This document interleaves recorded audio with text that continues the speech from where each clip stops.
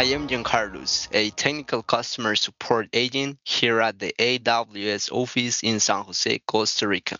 Today I'm going to tell you what you need to do if your AWS free tier period is expiring. Let's get started. When your AWS free tier period ends, you can choose to continue using the services that you sign up for, or you can stop using those services.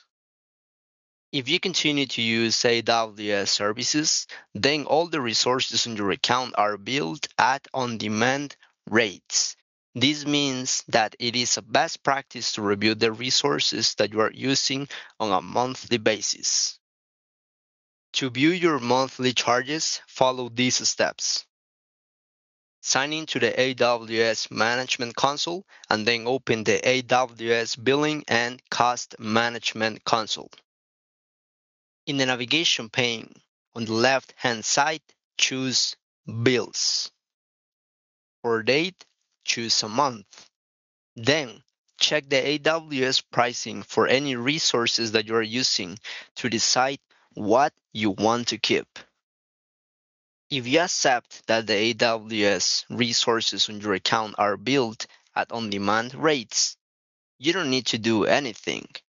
You can use the AWS pricing calculator to estimate your monthly bill when AWS free tier ends. If you want to stop using AWS services, then you must take additional actions to avoid incurring charges. To stop using AWS services, follow these steps. Check for active resources. To find them, check your monthly bill and see which resources are generating charges. Delete, stop, or terminate the resources on your account. You can use the AWS Management Console search bar to look individually for each service. Then, select each resource and remove them from your account. If you no longer want to keep your account open with AWS, you can now close your account.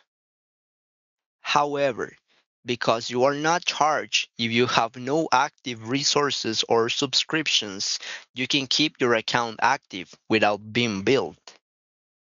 And now you know what you need to do if your AWS free tier period is expiring. Thanks for watching and happy cloud computing from all of us here at AWS.